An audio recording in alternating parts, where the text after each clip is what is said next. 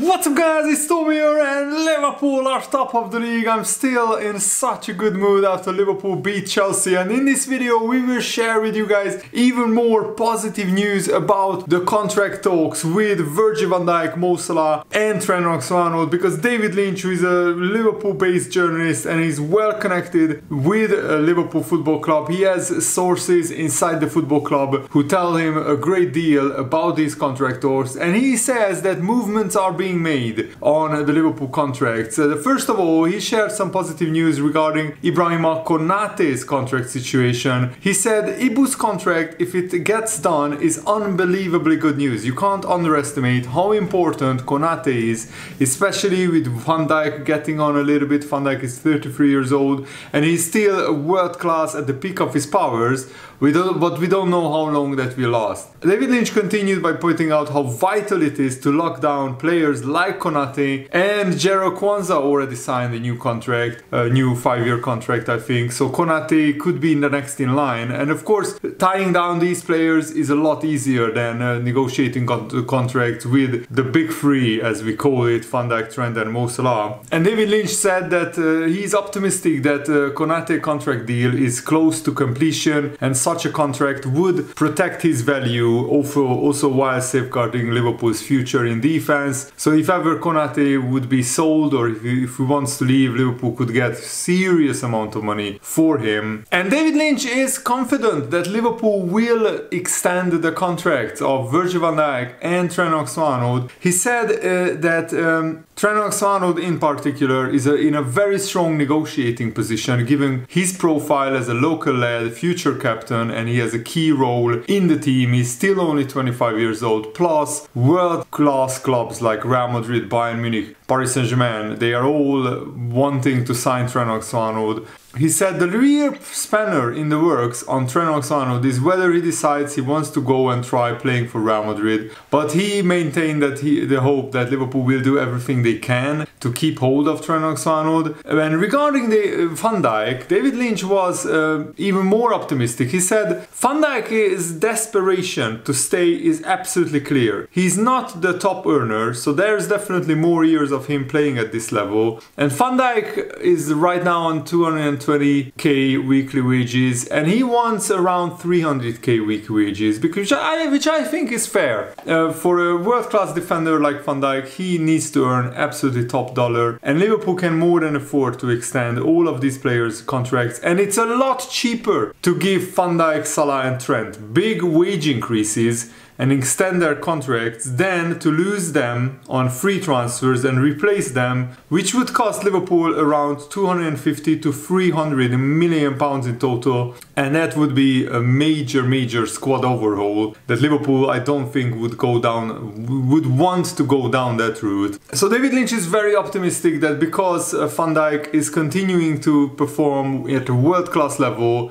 it seems like a contract extension is not far off. Mo Salah's future is the toughest decision. David Lynch was more cautious about Salah's potential contract. He said that maybe Liverpool would be reluctant to offer a longer deal given his age and the financial implications, but I think Salah deserves it, because in the second part of this video we will look at Mo Salah's record-breaking numbers. He is not just one of the greatest players in Liverpool's history, he's one of the greatest Premier League players in the history of the Premier League. David Lynch said, I really struggle to see a world where Salah gets a 3-year contract because it's too much of a risk. Okay, fine, then just give him a 2-year contract extension. I think if you increase Salah's wages to something like 400k and give him a new 2-year deal, that would still be, I think, an acceptable contract offer for Mo Salah. And Liverpool don't risk much, because if you lose Salah on a free transfer in 2 years because he has declined, then fair enough. You still got 7, 8 absolutely magnificent years out of Mo Salah. Remember, Liverpool signed him for just 30-something million pounds from AS Roma, and the rest is history. Salah became one of the greatest players in Liverpool's history and one of the greatest players the Premier League has ever seen, and one of the greatest wingers the Premier League has ever seen. He's up there with Thierry Henry and Kun Aguero, in my opinion, as some of the absolute Premier League greats. and Salah should have won 3 Premier League titles already if it wasn't for the cheating Manchester City, let's remember that. And Salah also indicated his desire to stay, so I think Liverpool should get all 3 of these contracts done. David Lynch emphasized the challenges Liverpool face in agreeing to terms that work for both parties. He said, I think 2 years will be the upper limit of what Liverpool will offer to Mo Salah, highlighting the balancing act between protecting Liverpool's financial stability and retaining a player of Salah's caliber. But I don't buy this, that if Liverpool offer a 3-year contract to Salah and let's say he declines after a year and you are stuck with him, you can always sell him to Saudi Arabia for big money, even if he has another 2 years left on his contract, because Saudi Arabia would match his wages. So it's not a problem in the Mo Salah's case. Even if you give him a big contract on 3-year contract with big wages, it's not a problem of you can't sell the player because nobody is prepared to pay his salary. Salah is an exception. Salah is an absolute icon in the Middle East, and the Saudi Arabian League would absolutely love to have him, and they would pay even more of a contract, even a bigger wage than what Liverpool would offer Mo Salah. So I don't get that offering Salah a 3-year contract is a big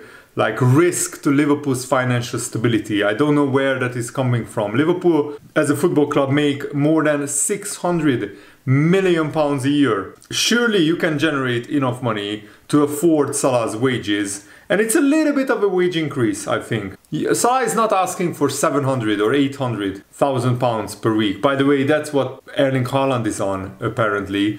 So Liverpool can increase Salah's wages. It costs a little bit more than his current wage, yes, but you keep and honor an absolute all-time great Liverpool player. He's up there with Steven Gerrard, Kenny Dalglish as one of the best Liverpool players to ever play for the football club, in my opinion. And David Lynch summarized, hopefully we hear some news on Trent Alexander-Arnold's contract extension and Virgil van Dijk's contract extension, and maybe Mo Salah is the last domino to fall because Salah's contract is the most complicated because he's on the biggest wages and he would want even higher wages, and also he would want a 3-year contract, which maybe Liverpool don't give him that. But I really hope that the fact that all 3 of them, Trent, Van Dijk and Salah, wants to stay, and the fact that Liverpool has started the season in absolutely brilliant fashion. I mean, to only lose 1 game out of 11 and win 10 of the first 11 games of Arne Slot's Liverpool tenure, this is nothing short of a spectacular start by Liverpool. It's only a good start, but it's a great start. It's an almost perfect start, in fact. And if this doesn't convince Salah, Trent and Van Dijk that Liverpool is the club to stay at, then I don't know what will, because Liverpool are bang in the title race. In fact, we are top of the league. And yes, we have some bigger tests coming up. Leipzig away is going to be a tough game. Arsenal away is one of the hardest games of the season. But with Saliba suspended, Liverpool have a good chance of getting a result there. So hopefully Liverpool can get all of these contracts done. Reliable journalist Paul Joyce also indicated that talks with all the big 3 players have reached an impasse, but he reported this few weeks ago, like 3 or 4 weeks ago, and David Lynch said, I think it was perceived negatively that the word impasse was used, but I still think there's a positive to be taken there. We know probably 4 or 5 years ago the talks hadn't even started, particularly with Salah and Van Dijk. That had moved nowhere. Now we are at somewhere where we are saying it's at an impasse. But that back and forth negotiation is going on. So that's a positive that Liverpool started the negotiations, because 4 or 5 weeks ago it wasn't the case. I think it's massively encouraging and suggests that movements are being made towards keeping them. Because yes, the fear was Liverpool wouldn't offer even Salah a new contract. That was the biggest fear of Liverpool fans. Sorry, my eye was twitching. So I think Liverpool offering all 3 of them new contracts, it starts negotiations, it starts the ball rolling, and then we just need to figure out the details. And given how instrumental and how absolutely legendary all 3 of these players have been for Liverpool throughout the recent years, I think losing even one of them would be a huge blow to Arne Slot's new look Liverpool. Losing all 3 of them on free transfers is an absolute nightmare scenario. It would absolutely collapse Liverpool as a title contender, in my opinion. That would be like Man City losing Haaland, Kevin De Bruyne, maybe Ruben Dias, their centre-back. Or them losing Haaland, Rodri, and Ruben Dias. That's I think an equivalent. So I really hope that Liverpool can get all of these contracts done. And David Lynch said that wage-wise it will be very interesting what these players will ask for. But the bottom line is David Lynch is hearing that Van Dijk is very eager to sign a new contract. He said on Van Dijk, I really do have confidence in that one. He's so keen to stay. He wants to stay at Liverpool, and Liverpool can see the value in keeping him. He's not in Mohamed Salah's wage structure fee, so it's a lot easier to keep him because Van Dijk is earning £220,000 per week right now, which is still a very high salary. But Liverpool can bump that up to maybe £300,000 per week, and Van Dijk would be happy with that, in my opinion. And also his family is happy in Liverpool, he is happy in Liverpool. Liverpool are doing great, we are title contenders in Arne Slot's first season, which is an absolutely magnificent thing. And also Van Dijk is still looking as imperious as ever. He's 33 years old. He can still play for 2 or 3 years at a very high level at Liverpool. He has won the most aerial duels out of all Premier League players, and his defensive stats of 5.4 clearances, 0.6 tackles and 2.4 interceptions per 90 minutes are highly impressive. But also his leadership skills, his ability to organize Liverpool's defense is not bettered by anyone in world football. So he's a big reason why Liverpool became successful. Remember, after Van Dijk signed in January of 2019, Liverpool straight away qualified for their first Champions League final since 2007. And the rest is history. Since then we have been to 3 Champions League finals.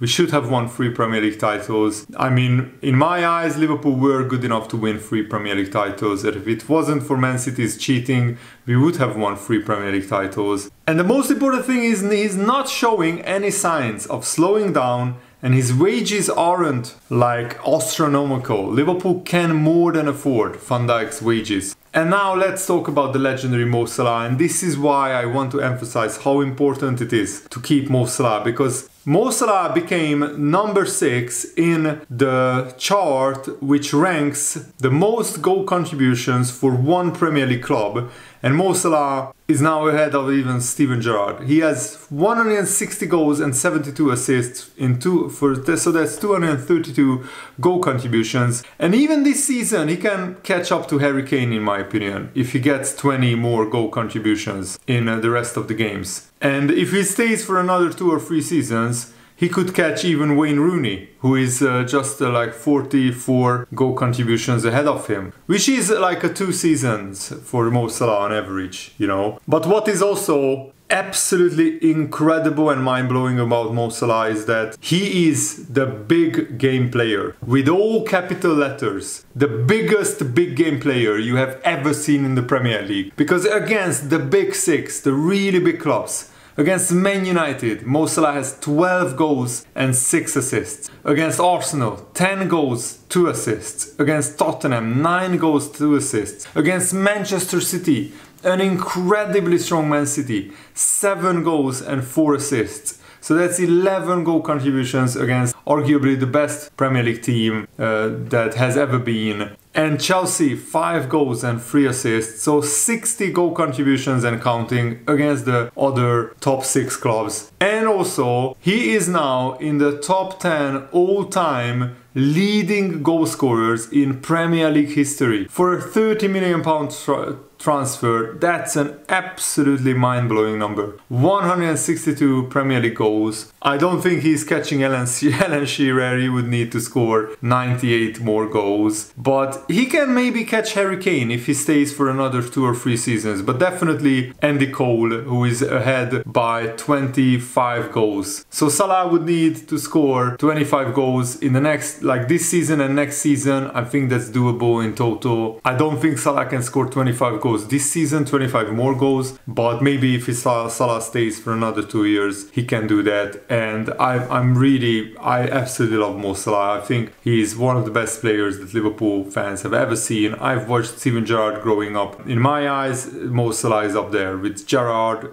I haven't seen Kenny Dalglish or Ian Rush play live, but I have seen Steven Gerrard, and Mo Salah is up there for how important he is to Liverpool Football Club. Also, Ryan Gravenberch, throughout the league season, even though some Chelsea fans are claiming that Moises Caicedo pocketed Gravenberch, he dominated the Liverpool midfield, and Chelsea fans are popping up on social media, even though they lost again to Liverpool after getting battered 4-1 last season. They lost 2-1 this season at Anfield, but they are giving it the big one with Moises Caicedo apparently being better than Gravenberch. Well, let me show you. The numbers don't lie. Gravenberch has more long passes completed, better long pass accuracy, more forward passes made, better aerial duel success rate percentage, better ground duel success rate percentage, more interceptions, more recoveries per 90 minutes than Moises Caicedo. I mean, after the first 7 games, let me stress it like that. This graphic was made after the first 7 games, but still, it shows that in all but 2 metrics, Ryan Gravenberch is better than Moises Caicedo. And remember, Gravenberch's numbers should be a third of Caicedo's numbers, because Gravenberch cost 30 million, Caicedo cost 120 million or close to that. Moises Caicedo, he has been a good signing for Chelsea this season. He shows his true self. Last season, he was a disaster, just like the whole of Chelsea, until the last 10 or 12 games. This season Chelsea is really clicking, and they have 40 players, so they should be clicking after the 3 seasons of spending £1.5 billion. But even though I don't think Chelsea are true title contenders, but maybe next season they will be. And if Man City get kicked out of the Premier League and get relegated, then I want to see a Liverpool, Arsenal, Chelsea three-way title race, because that would be very, very exciting as well. I don't think Man United or Tottenham can get there, but we shall wait and see. That's for the future. And I'm just happy that Liverpool are top of the league. Long way to continue. I hope you guys enjoyed this video. Thanks for watching. Have a nice day. See you later. Goodbye.